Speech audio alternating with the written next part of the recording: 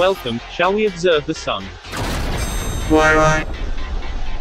Starting off today, with this solar flare classification chart showing the last 24 hours of solar flare activity. And as you can see, there have been multiple M-class flares, plus one X1.1 class flare that occurred yesterday at 3:50 Coordinated Universal Time.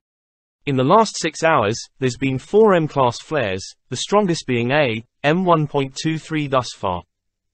We'll take a look at the 24 hours of solar flares, observed on this SDO 131 filter.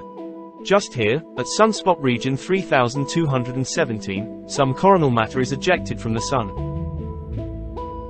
On the SDO filter 304, all the filament can be seen all over the surface of the sun. Filaments can detach from the sun and be launched into space sometimes. Solar flares don't cause heat waves, but they do have other impacts on Earth. Consequences include pretty auroras, as well as hazards.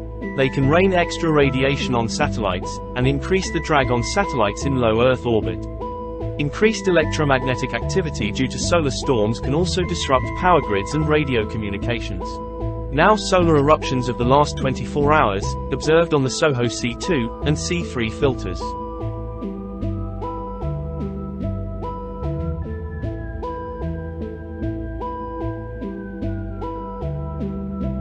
Notice on the left, you see Saturn as it makes its far side orbit of the Sun.